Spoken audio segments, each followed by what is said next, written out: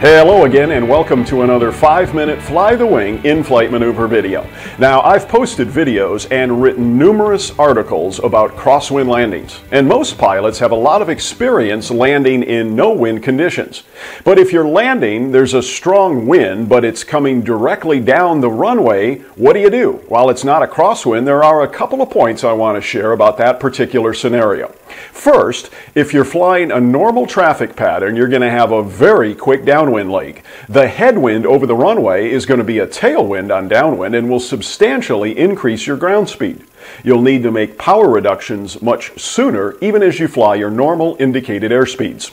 Now in this video, I'm making a long 15 miles straight-in approach to a 10,000-foot runway, so my procedures are a bit different. I'm comparing my GPS ground speed to my true airspeed along the way to better gauge the wind I'm dealing with. If there's a gust, I'll add half the gust factor to my indicated approach airspeed. Now with any appreciable headwind, you'll probably need to keep power in just to get to the runway.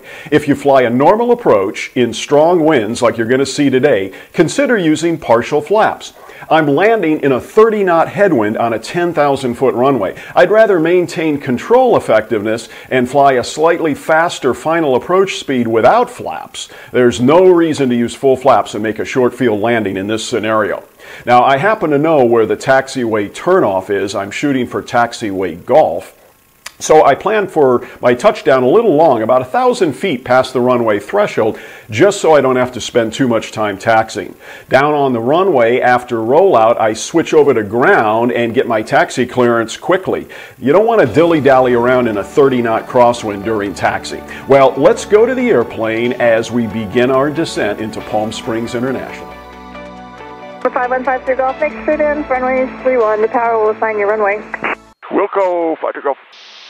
Man, I don't know. I was going to leave some power in because there's a 30-knot wind, but I'm not seeing any wind here. Let's see what the VCalc says we're supposed to be at. Yeah, still good. 586 feet per minute. We're doing 600, so we're good. I'm still on approach, but I got tower on the other freak. Oh, here comes some wind. Oh, the profile of the mountains. Whoa. Fight for it, 137. Actually a tailwind. Just the 5152 Golf, contact Palm Springs Tower 119.7. Going to tower, 52 Golf, thanks. Flip, and then this monitor stays on, so we got to turn it off. Palm Springs Tower, Skyline 5153 Golf, descending through 3,500 feet, parking at the West T hangars. Skyline 5153 Golf, Palm Springs Tower. Make it straight in, runway 31 left. Straight in for 31 left, 53 Golf. Skyline 53 Golf. The winds are 320 at 30. 320 at 30, runway 31 left, clear to land. All right, are you seeing that at both ends of the runway? Yes, pretty much so. It's right now it's 310.25 gusting at 30, so it's straight down the runway all the way. All right, thanks for that. Clear to land 31 left, 53 Golf. Yes, sir. So I'm going to do partial flaps or no flaps. Let's try a no flap landing. I haven't done a no flap landing in this plane in years. Okay, we're fighting for center line. We're alive on the rudder. Feet are off the brakes. Gas is on both. Undercarriage, we got 3 down and locked. Mixture's coming forward in case we need to go around. Props already forward. Cowl flaps are open. Start cooling that turbocharger. There's 70 ground. All right, I'm still way fast. My indicated airspeed. Yeah, there's a whole bunch of wind. I see the windsock. Ooh, it is kind of...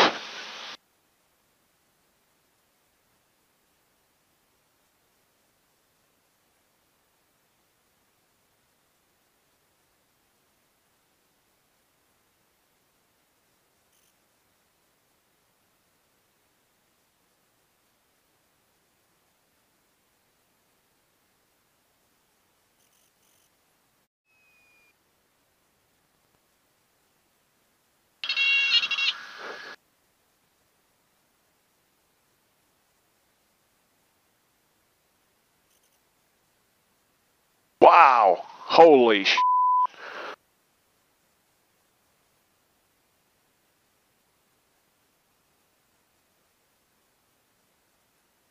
Skyline 53 Golf, turn left on Golf, contact ground 121.9er. Left at Golf in the ground, 53 Golf, thanks. Palm Springs ground, Skyline 5153 Golf. Clear 31 left at Golf for the West T hangars. Skyline 5153 Golf, Palm Springs ground, taxi to the hangars via Golf. Golf to the hangars, 53 Golf, thanks. Fly it all the way to the hangar, Gary.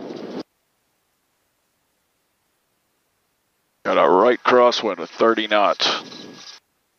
I can feel this thing skating across the taxiway. That's hilarious. Well, it's not hilarious. I've never had that much side force on these wheels as this taxi. 30 knots, unbelievable.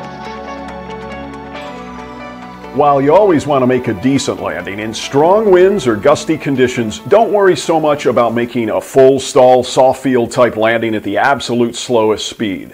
When the headwind is more than half your landing speed, it becomes more about planting the airplane on the runway with authority, keeping it on the runway so it doesn't hop or skip, and preventing the wind from getting up under your wing as you roll out and turn off the runway. In a light sport or tailwheel airplane, you're going to find that taxiing the airplane and then getting out of it and either tying it down or putting it into a hangar, all without letting the wind get a hold of it, will probably be the diciest part of the flight. I've had a couple refueling stops in tailwheel airplanes at windy airports that really got my attention. Don't fear the wind, but learn to respect and understand its effect on your airplane, and the next time it kicks up at your airport, you can practice dialing in high wind operations. Fly safely and fly often, and I'll see you next time for another 5-minute Fly the Wing in-flight maneuver video.